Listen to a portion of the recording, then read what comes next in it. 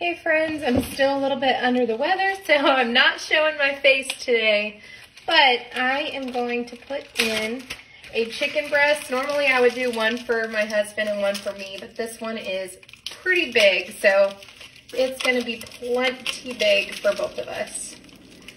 If I can get it out of the bag. Okay, there we go.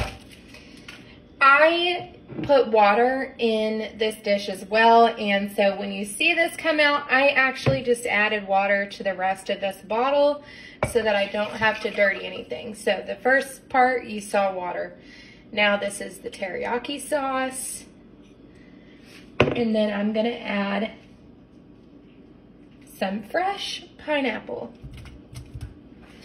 Then I'm gonna just add some salt-free seasoning.